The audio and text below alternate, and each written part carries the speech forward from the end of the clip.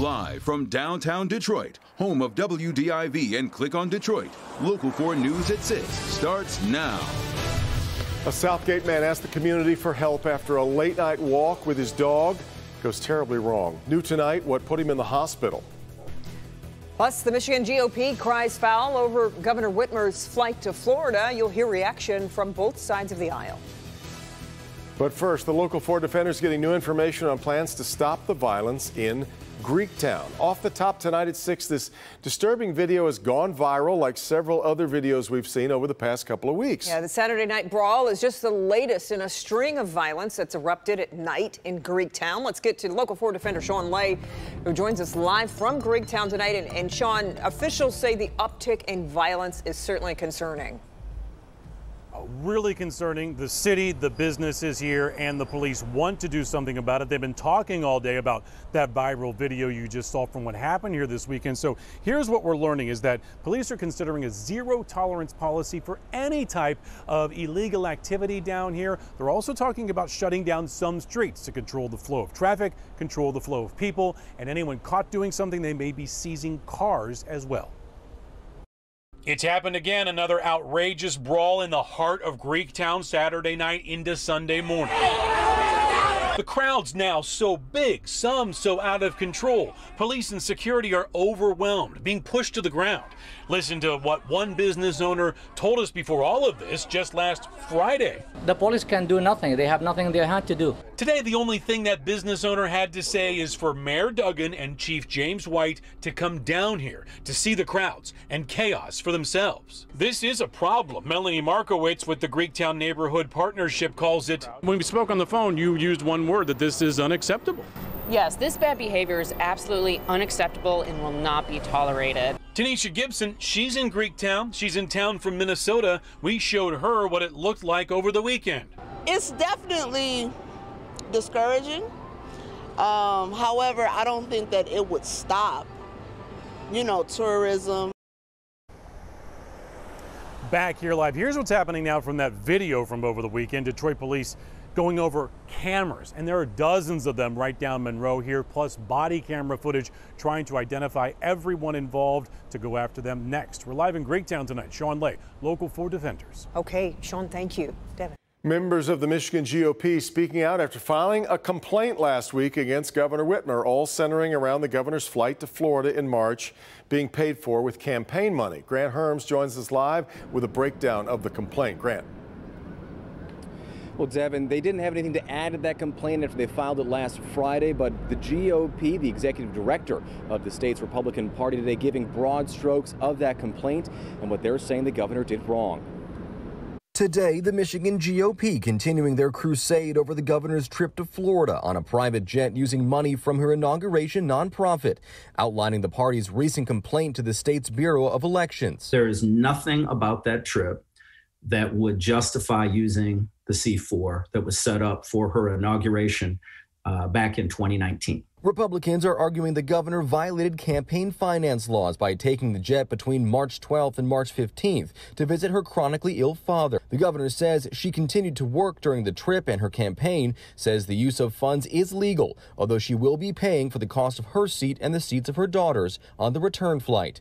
The GOP disagrees. This is 100% a trip that was for the governor's personal benefit. There was no campaign activity involved in any way, shape, or form, and there is no justification for the governor to use her campaign to pay for this personal trip. The most recent complaint comes after another conservative group filed an IRS complaint about the trip, and the FAA has launched an investigation into the company that owns the jet, PVS Chemicals, after questions about whether the jet could be used as a charter were raised. The Michigan Democratic Party responding to the complaint, calling it bogus and part of, quote, a never-ending obstruction against the governor. Now, ultimately, whether or not this complaint gets taken up is up to the Secretary of State, Jocelyn Benson. Back in 2019, she did issue fines for a pro-Whitmer group for violating campaign coordination laws in the state. They were forced to pay about $40,000. So Devin will see what she does next. Grant, they also answered questions today about whether they're going to be calling for an audit of the 2020 election. We've seen a similar situation in Arizona. Right. There have been calls for that over the weekend. There was that large rally up in Antrim County. Right. Now, the Republican Party says that they are not focused on the audit. They're focused on the midterms in 2022, but there are some rumblings coming out of Lansing that there may be a bill filed this week to push for an Arizona-style audit here in Michigan. Another thing we're keeping a very close eye on this week. We sure will. We'll be watching Lansing. All right, Grant. The state's coronavirus case count and positivity rate have declined for the last 7 weeks. The state reports 419 new cases. That's a 2-day total from Sunday and today. Sadly, we've lost 11 Michiganders to the virus in the last 48 hours. On the vaccine front, 59.7% of Michiganders have had at least one vaccine dose. The Tigers are set to return to full capacity at Comerica Park for the game against the Seattle Mariners.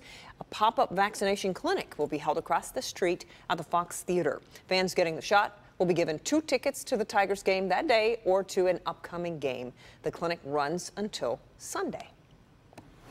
One of those days where you might feel like if you've just taken a shower and you step outside, you've suddenly taken another. It is muggy out there. And Ben joins us with a first look at tonight's forecast, and we could see some thunderstorms too, Ben. Yeah, that's the trigger for this. Over the weekend, we didn't have that humidity to sort of fuel the pop-up thunderstorms in the afternoon, although it was plenty hot. Today, we've got the humidity, and boom, here they are.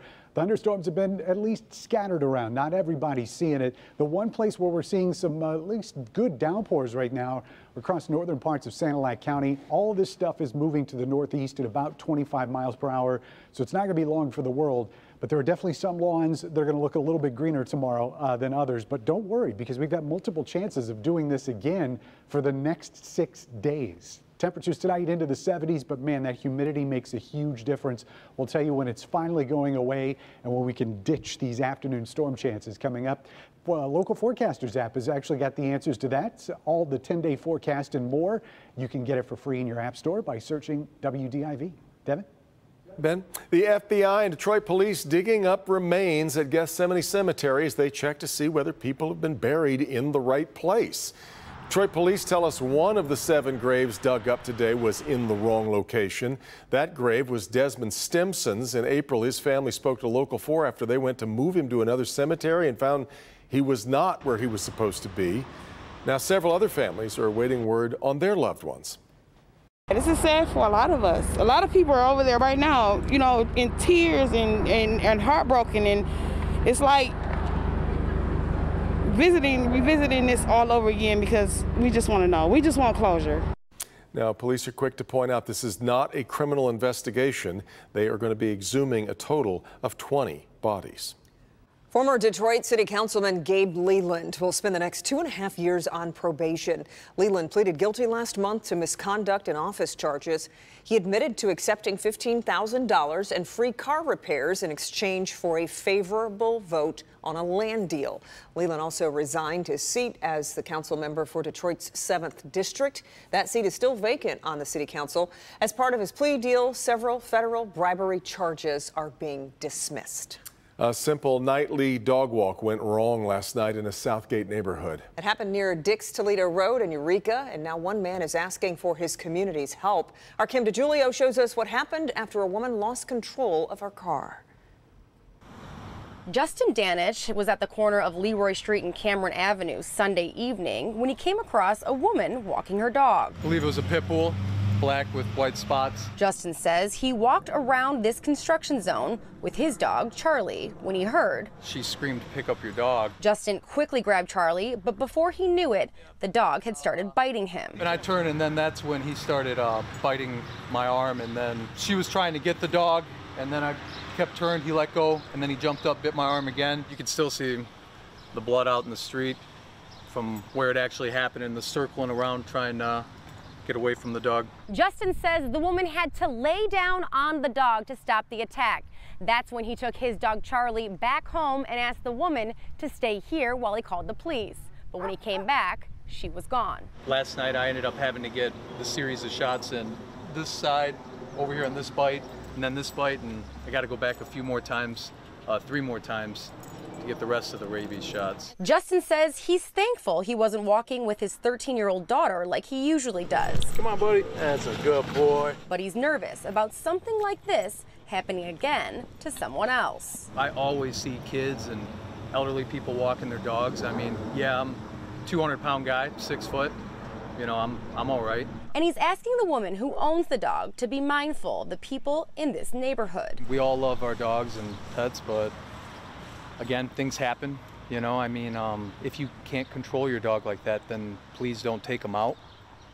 I mean, it just takes one time for something like that to happen. In Southgate, I'm Kim DeGiulio, Local 4. All right, Kim, thank you. And if you were in the area during yesterday's attack, give Southgate Police a call. Still to come, a famous summertime treat inspires Faygo's newest flavor. We'll have that coming up, and here's Dr. McGeorge. How many of the new COVID cases are in people who have been vaccinated? And why are we still seeing deaths from a review of records? I'm Dr. Frank McGeorge. Coming up, I'm answering those questions and more about the vaccines and the virus.